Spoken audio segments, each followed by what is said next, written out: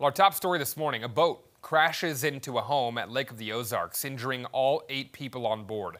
Video shows the boat turned upside down as crews tried to remove it from the property. You can see that here, right in front of this home here.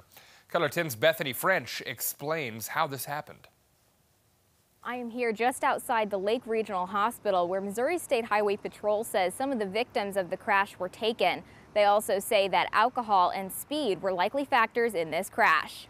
Well, a lot of people get confused, and then they get confused on the land masses as well. So this is a unique navigational challenge, if you will, at night. Towboat US keeps busy during the summer, towing boats that end up out of the water. The company towed the boat involved in Saturday night's crash. There's several of these points. You know, the topography is very gentle. It extends out into the lake a ways, and people find them. The Highway Patrol crash report says the boat hit the shore, then crashed into this house. The boat overturned and all 8 people were ejected. Some were left with serious injuries and others with moderate. But the majority of the time, those crashes are a result of people going too fast, being impaired by drugs or alcohol, and just not paying attention. Neighbor Ethan Lee says he's surprised a crash on this shore hasn't happened sooner. It's very hard to see that point out there. There's no lights, and you don't really see it till you get right up on it.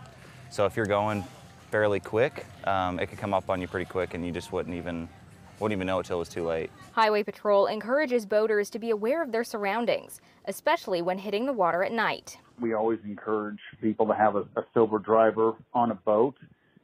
You know, navigating the waters at Lake of the Ozarks is already difficult just with the amount of boat traffic that is down there, and then just with the layout of the lake itself. But when you combine those things and then you also make it difficult to see during the nighttime, you know, it's kind of a recipe for disaster. Corporal Green says the driver was arrested for boating while intoxicated. Reporting at Lake of the Ozarks, Bethany French, Ozarks First.